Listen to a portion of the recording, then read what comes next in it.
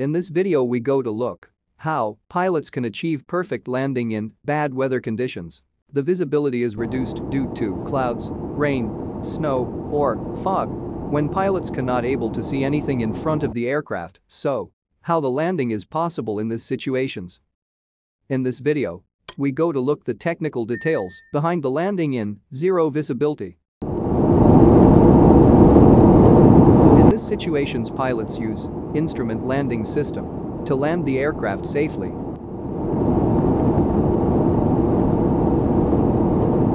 A radio frequency receiver are placed inside the cockpit. These signals are transmitted from the airport that will give the guidance to maintain the center line of the runway. Pilot align the aircraft with the help of the monitor, up, down, or left, right, to maintain the center line of the runway for perfect landing. Let's check how instrument landing system work. Instrument landing system that provides instrument-based informations. The instrument landing system consists of multiple radio frequency signals. These signals can be divided into three types. Let's see what are the three types of signals and how it's work.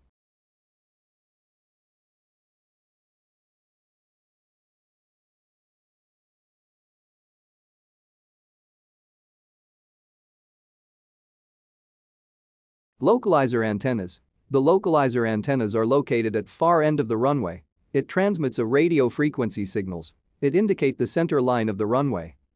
Localizer frequency are 108.1 to 111.95 MHz. There are 40 pairs of localizer frequency. Localizer frequency are VHF range, that means long range distance.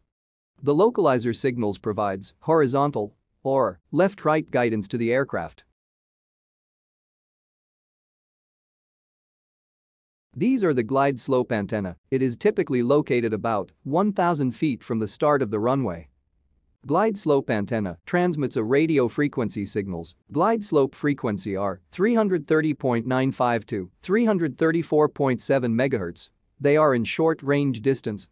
It provide vertical or up-down guidance for the aircraft. These two signals are transmitted to the aircraft receiver and it display to the pilot for navigating the aircraft.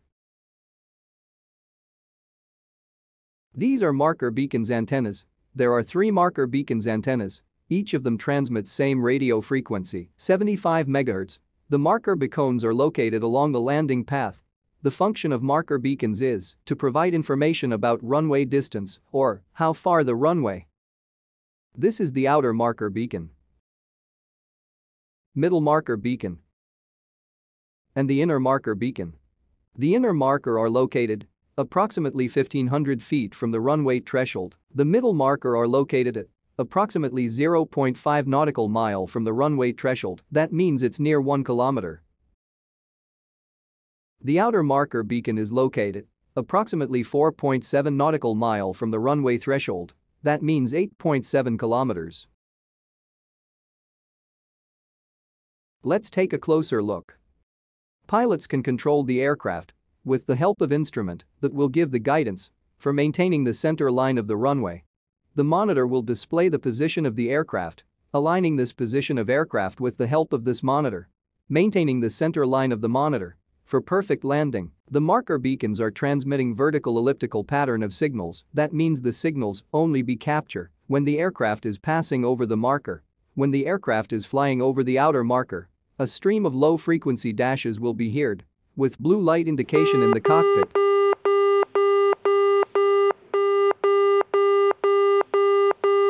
So pilot can easily identify the distance of the runway.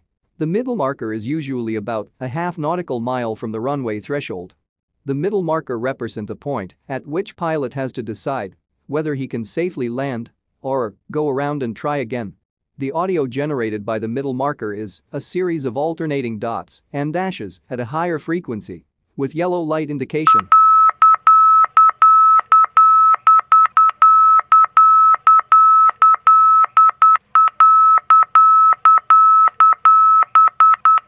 The inner marker beacon are located near the runway threshold.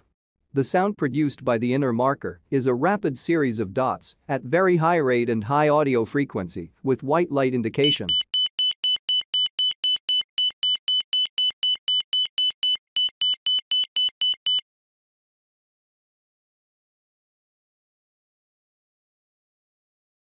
Finally, the aircraft will land safely. That's it for instrument landing system. If you need any educational related 3D animations, leave the comment below. If you like the video, hit the subscribe button and enable the bell icon for future videos. Thank you for watching.